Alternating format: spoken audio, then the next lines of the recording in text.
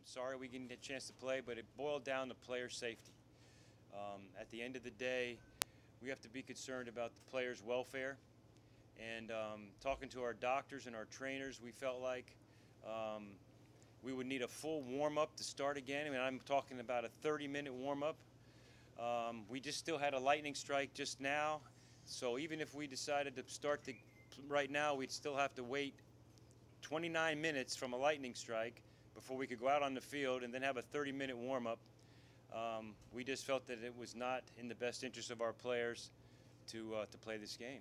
And I apologize, but we can't control the weather, and I'm sorry. So that's where we are. I'll take any questions you may have. Just too much financial responsibility to try to reschedule this game?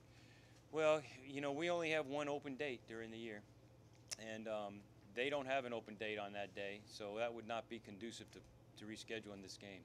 Was tomorrow an option? You know, tomorrow's really not an option. McNeese had to go home.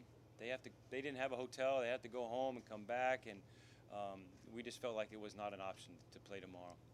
Plus, it would be logistically very, not difficult, but almost impossible for our staff to get the stadium ready to play from another safety standpoint for our fans. Financially, you'll hold your obligation to them as you get paid? Yes, we'll pay McNeese.